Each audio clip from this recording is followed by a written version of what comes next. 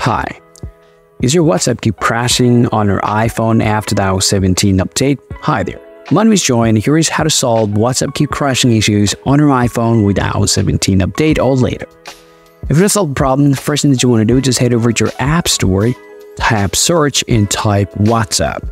If there's a new software update available on your iPhone or WhatsApp application, go ahead and update that app. Often updating your software can actually solve the problem.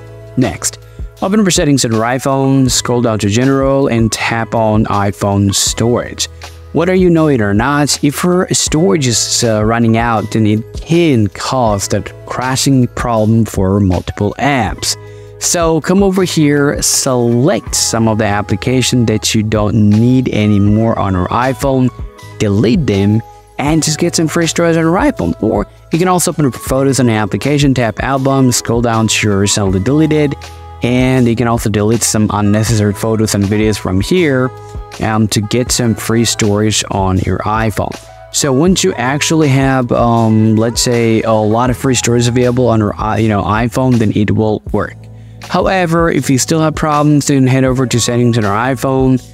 Then you have to scroll down to General. You want to just tap on iPhone Storage there, and just scroll down and just go ahead and open up the WhatsApp here.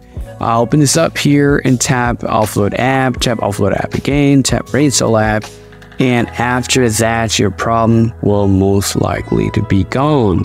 However, if you still have the apps crashing problem with your WhatsApp, then I would highly recommend you guys just wait for the next software update that might happen or can come for your WhatsApp, and hopefully this will solve your problems.